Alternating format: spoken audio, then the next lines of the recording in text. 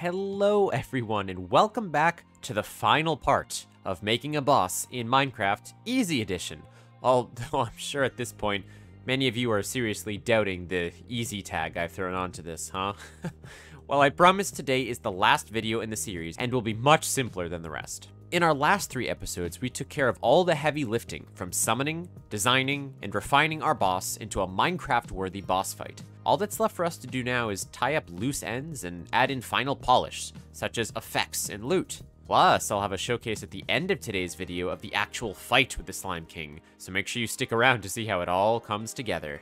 So, without further ado, let's finish this boss. So what do I mean when I say we have a few loose ends to deal with when it comes to our Slime King? Well, if we summon it, first things first, we notice right away that the Slime King's health bar isn't filling up visually for some reason. That's a pretty big disconnect between the player's anticipation of this boss fight and the presented encounter. Luckily, this is actually a pretty easy fix and is just one example of finally making those closing decisions on how you want your boss to behave. Remember in the first episode, I said that a few of the values would be subject to change later?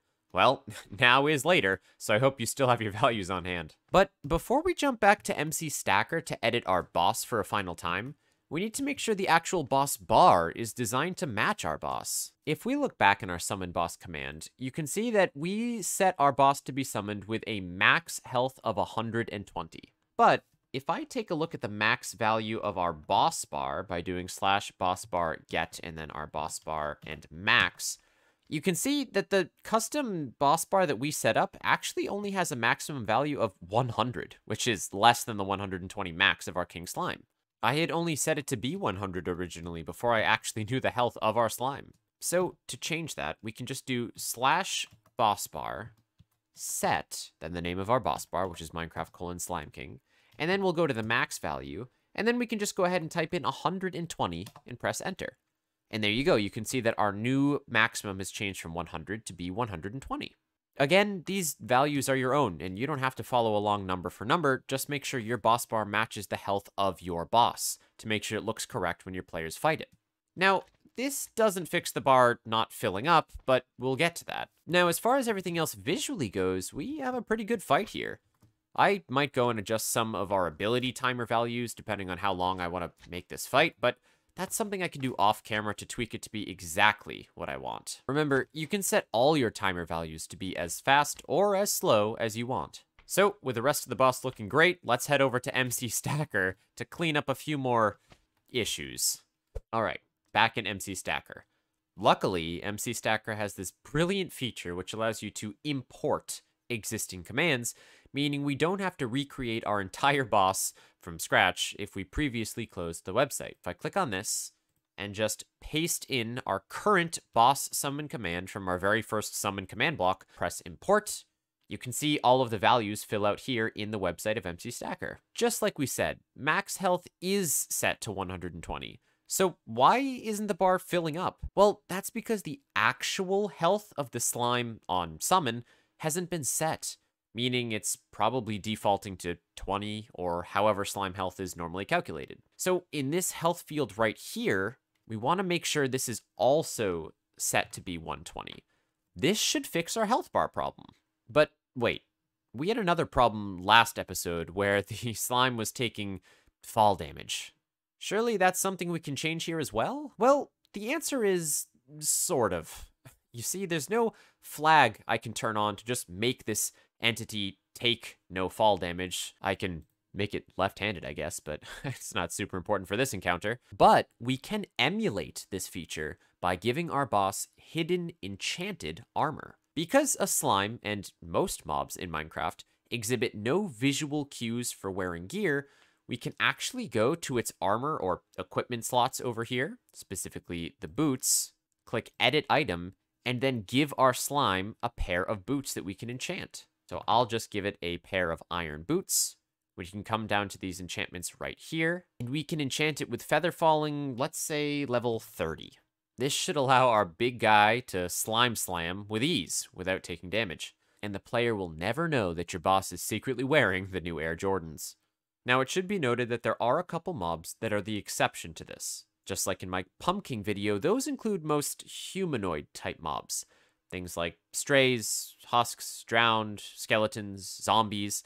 These creatures all use a similar player model-esque model, so they actually can display shown gear, like if you give them a sword in their hand or their offhand, it will be visible, or a helmet or something to wear on their head, you'll be able to see it. But luckily for us, this mob does not fall into that category, so to the players, these iron boots are going to be completely invisible. Now, even though I don't imagine the boss fight to go on for a very long time, or for the players to figure out this and find some way to exploit armor durability, we can also set these boots to just be unbreakable, which is probably in the best practice for our future bosses as well.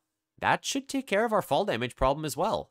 But now that we're here, this is also a great opportunity to talk about loot from your boss. In my Pumpkin boss video, I set up some pretty complex detection methods to drop items near players' feet once they killed the boss, RPG style. But for this tutorial, I'm just going to make use of the rest of the equipment slots method.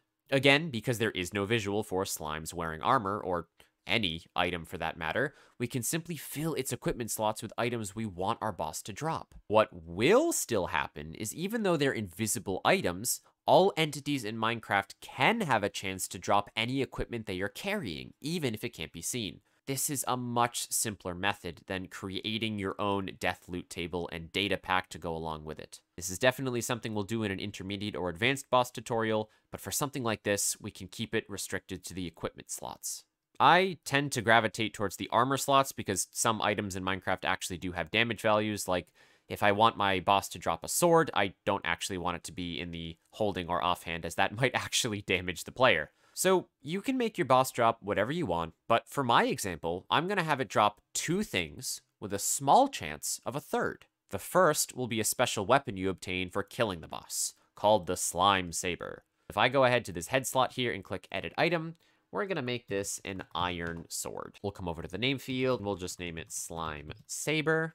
I want this to look a little fancy, so I will actually give this the color of green. And let's also enchant this with lots of knockback to give it a bouncy effect. Once we've finished customizing it to our liking, you'll see this little drop chance box right here. Now, this has to be a value between 0 and 1, and this determines how likely it is for your item to drop when the mob is killed. 0 means the player can never get this item to drop, and 1 means it will drop 100% of the time. Because I want this to always drop, I will enter 1. Now that's it for our first item, which we put in the head slot. For the second item the boss will drop, let's make it a handful of emeralds. So I'll just set this to emerald. Because you can't do variated counts with just equipped drops, we'll have to set this to always drop a certain number. For now, let's say 8 emeralds. Perfect, that was an easy one. Now for the final item, which we'll hide in the leg slot, I want it to be a rare drop that can be used for trading elsewhere on my server. Something players might have to grind the boss for. For this, I just want to set the item to be a slime ball and give it the enchantment of just the glint so it looks special. And if we go to the name, we can go ahead and call this the Slime King Core. We don't have to change this color, but why don't we also go ahead and add a lore field to let players know what they can do with it. And let's just say a unique, valuable item. Cool. This is all just my own flavor text. You can make your items whatever you want. Now, if we go down to drop chance here and this time enter, let's say 0.2, this item will only drop with a 20% chance, or every 1 in 5 times. And that's all there is for adding loot to your boss. Granted, this is very simple, so you can't do anything fancy like rolling a loot table multiple times or varying your loot depending on the number of players fighting your boss. But for an easy level boss, this works great.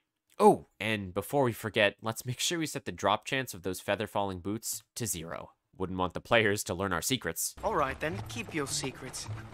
Now, the very last thing that we could add here that we haven't talked about before is down here in this tag section. Tags are a great way to keep track of specific entities in your world, especially if you're having more encounters like the Slime King. For example, I could give our boss the tag boss. And then whenever I'm in-game, I can interact with all entities tagged boss simply by adding that tag into my command structure. As an example, I could kill any entity with the boss tag on my server with just one command. I'm not going to use this outside of just this demo, but I'll add the boss tag just to show you that it can be done and you can do whatever you want with it. Now, lastly, if you want, it's a good idea to check your boss's stat values and change them if you need. Things like the initial damage or movement speed.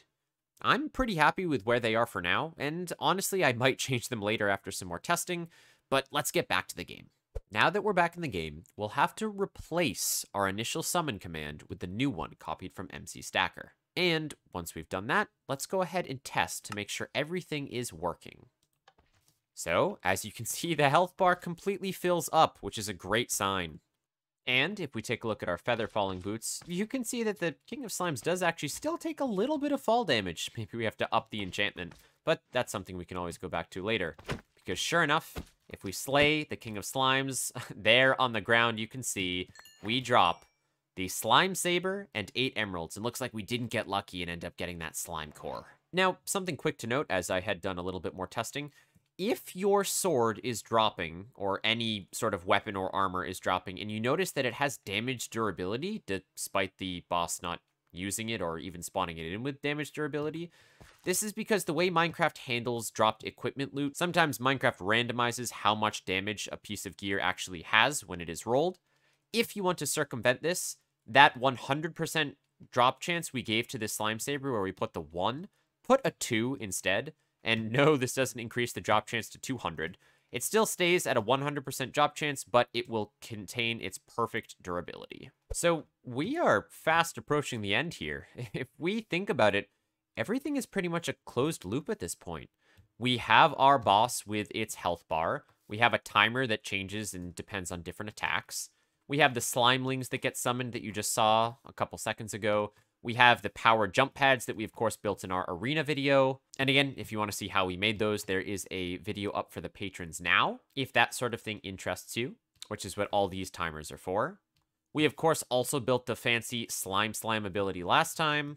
And of course, we have our very important failsafe for once the King of Slimes is actually dead, and it is supposed to be dead by keeping boss lives matching 0. Which we have set to be in our boss death right here. Then it will teleport all the children of the King of Slimes into the void and make sure they don't stick around on the map. Now, you could argue that we are actually finished. We have a way to summon the boss, it drops loot, and everything visually is there. Yeah, sure, maybe there's some things we want to tweak with the timers or damage values once we test on our own accord, but something is still missing. We don't have that flair. Right now, we just kind of summon the boss, and yeah, you can sort of make that whatever you want if you want to have levers or buttons or fancy redstone contraptions, but where's the anticipation? Where's the overarching reward for completing a challenge such as this? Well, this is a piece of game design that we call player feedback. Right now, there's not much of it. We've talked about it a little bit once we have our boss, and after our boss has been in the arena for a little bit, it will teleport up and we'll get those nice little shadow particles on the ground. This is player feedback. This lets us know that, oh, the boss is planning on doing something. We get a little bit of feedback there. But once we kill the boss, we get none of that. It just kind of unceremoniously falls over and we see the loot on the ground. Again, this is fine. If you're trying to fast track a boss in Minecraft, you're good. But it doesn't feel gamified. Now, I've had a lot of people ask me questions in the past on why when they create things, it doesn't feel like it's part of a game. Or when you download a whole bunch of mods for a game you really like, something feels like it's disconnected, like it isn't all there. And oftentimes I tell them it's this lack of player feedback, this lack of connection that allows the player to immerse themselves in the experience that they're trying to partake in. Now, a good masterclass in player feedback is a game like Enter the Gungeon. A very different game than Minecraft. It's actually a roguelike and one of my favorite games of all time. But the reason that it feels so fluid, no matter how many hours you put into it, is because everything is represented to the player in such a graphical way. Whether it's the bullet casings that fall on the ground after reloading your gun, or the torches that actually shatter and flicker when you shoot them, to the enemy's death animation and their corpses lying dead on the ground, to all of the various sound effects and light effects that let the player know the world around them is changing. This, to me, is one of the most immersive games you can play, despite it being pixel graphics. I will fight you guys on that all day. Pixel graphics are beautiful, okay? But I digress. in Minecraft, what kind of player feedback do we have? Well, let's once again return to the final fight of the Ender Dragon in Minecraft. What actually happens when you kill the Ender Dragon? Well, for starters, you get that deafening sound effect that shatters every headphone user's eardrums in a 10-mile radius. But beyond that, the Ender Dragon itself pauses whatever animation it's doing and slowly rises up into the sky. Then there's this brilliant light show as the dragon itself disintegrates with the sound effects still blaring in the background, and there's an explosion of experience all over the ground. Now, I kind of wish there was a little bit more, maybe a text feedback or something to let the player know that, hey, the dragon's dead and the portal has opened, but, you know, that's not very Minecraft. But nonetheless, there is plenty of player feedback to let the players know, hey, this challenge that you've worked towards, it's complete. So as one final step in our creating a boss tutorial, let's just add a little bit of player feedback for once the boss is killed. Now, this can be something pretty simple, but we're actually going to attach it to this boss death line that we've already been working on. As of right now, the only thing that happens is once our boss is killed, we set boss lives equal to 0, and then we turn off our boss bar. So I'm going to show you how to add 3 effects once your boss is killed that will elevate your boss fight to the final perfect level.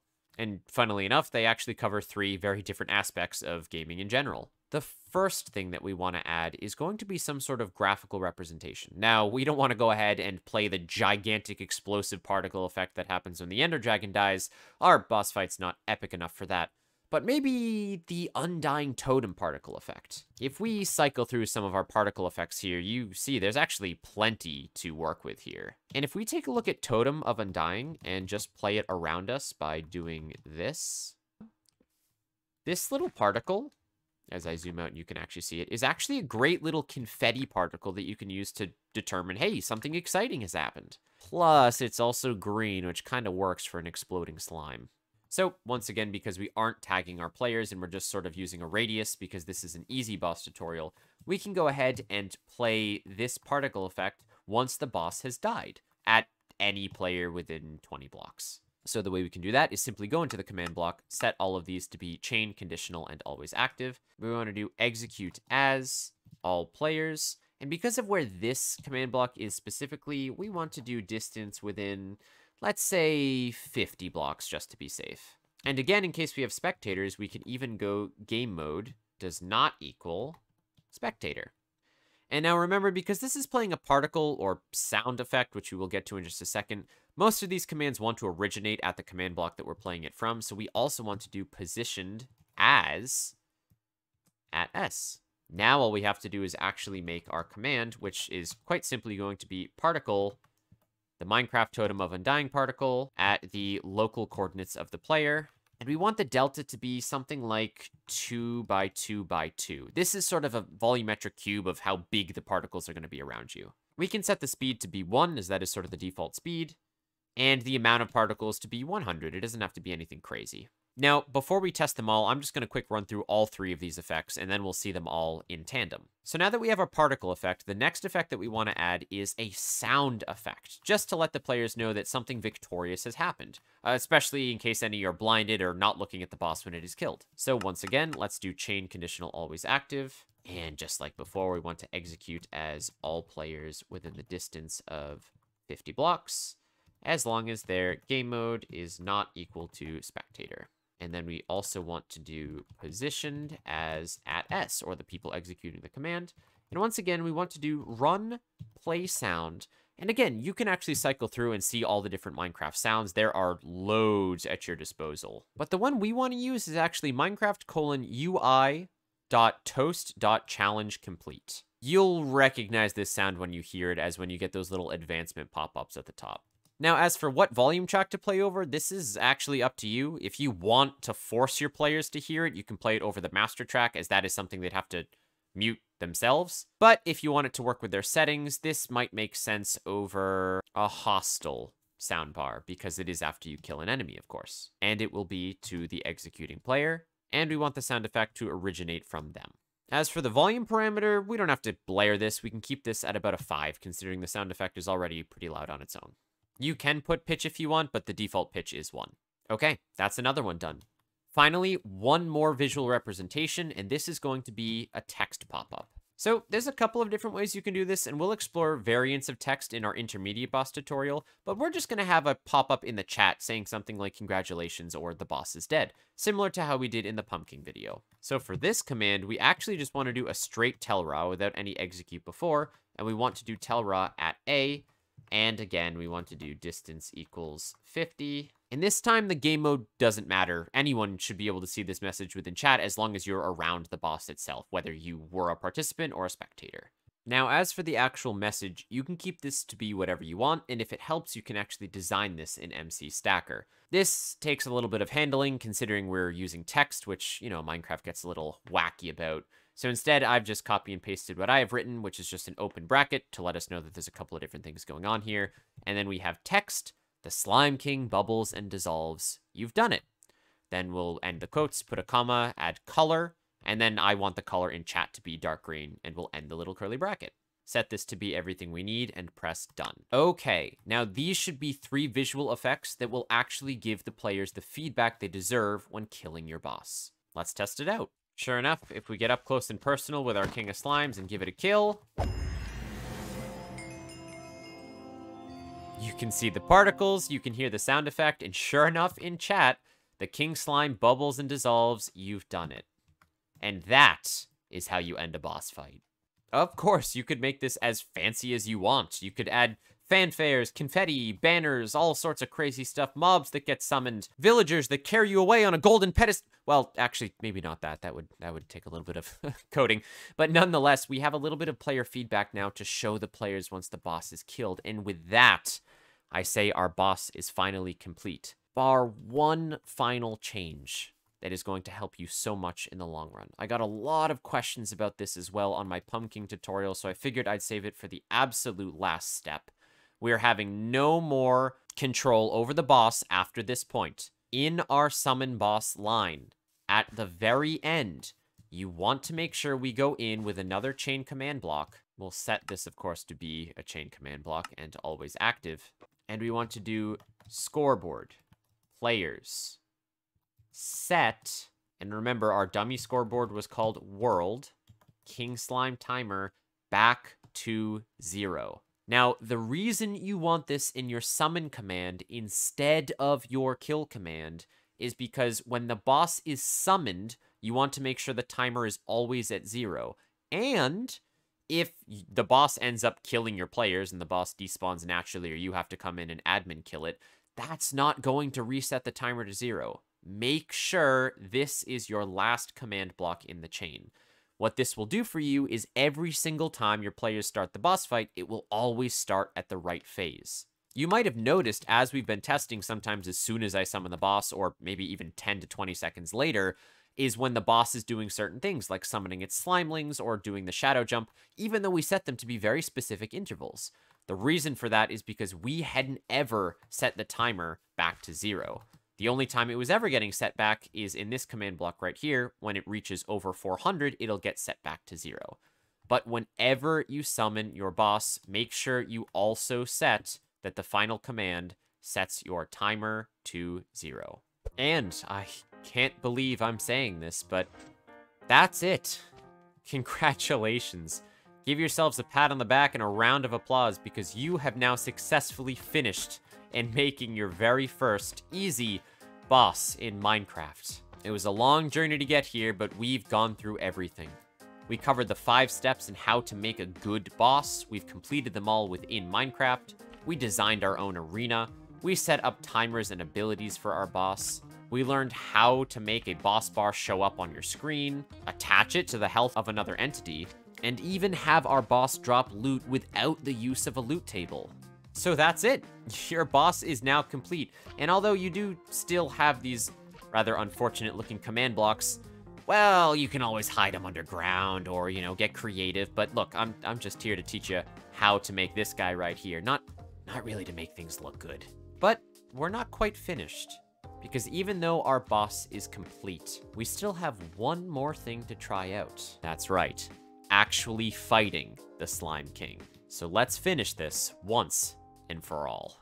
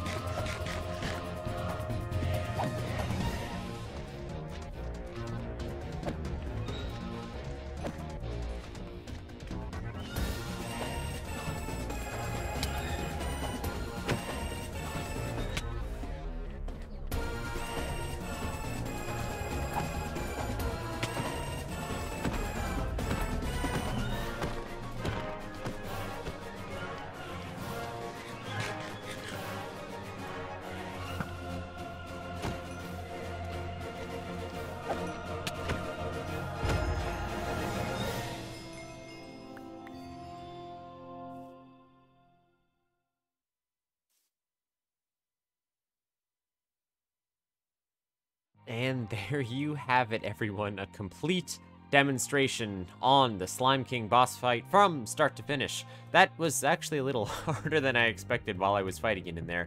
Maybe want to make some tweaks to the damage and or buffs that get spawned about the arena. But regardless, that was awesome. We started a boss from conception till now, and it worked. And you know what? I think this fits in Minecraft very nicely. So, as per usual, thank you guys so much for watching. These videos take a ton of time to produce and edit, and honestly, this whole project has taken several months at this point, from going to writing scripts, to testing out command blocks, to generating the boss, and getting all of the footage and editing things that we would need. This has been an exceptionally long project for these 4 videos, but I'm happy that it is now finally at a close. So, on that note, if you do want to see a little bit of the behind-the-scenes stuff on how we built the arena, or you want access to these types of videos faster, then we do actually have a Patreon you can go and check out in the link down below in the description. There are a bunch of different tiers, so only support if you feel like you can. And you'll get a bunch of bonus features, like seeing some of these videos early, a couple bits of extra content, and at the highest tier, I'm going to be zipping up this very map file for you guys to mess around and experiment with on your own. So for all the level 4 kips out there, you can look forward to this in a couple days to a couple weeks at max. It does take a minute to get all this stuff recorded, edited, and uploaded. But for everyone else, all of the commands for all 4 videos will of course be in the paste bin in the link in the description below. And hey, did you know I'm streaming now? Over on Twitch, we've been playing a ton of games, including Minecraft and other Nintendo-related titles, over at twitch.tv/MudkipNinja. If you want to come say hey to me while I'm live and playing games, or want to ask me some questions, that's a great place to do it. But if you'd rather do it in your own time, we also have a Discord you can join. Also by clicking a link down in the description. I realize now there's going to be lots of links in the description, huh? Okay. Well, either way, if you want to come and ask questions while I'm offline, there's loads of people in the MudkipNinja community that can help you answer Minecraft-related questions, or just other gaming projects you're working on. I'd love to hear specifically what you guys are going to do about this boss tutorial, whether or not you're changing it, whether you're going to use your own commands and items to make it unique in your own. Tell me down in the comments or on Discord, wherever you desire. And finally, thank you to all of my subscribers that have stuck through the long production hiatus of trying to get this video produced, recorded, edited, and out to all of you. It truly means a lot that you guys all stick around to watch my content. And don't worry, we have plenty of more Minecraft-related content soon, a couple of which have actually been suggested by you guys over on my suggestions feed on my Discord. So you can look forward to some more smaller tutorials coming out, and then, oh man, maybe in another year's time we can get to the intermediate boss tutorial. We'll see. But until then, everyone, thank you all so much for watching. And from myself and the Slime King, see ya!